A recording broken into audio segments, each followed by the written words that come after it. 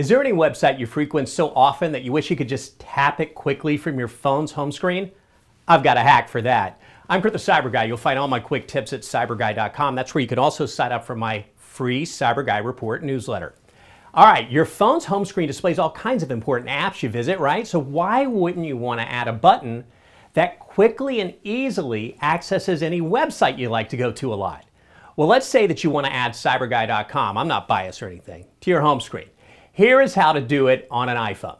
Open your browser, I'm using Safari here, and visit the site you're going to add.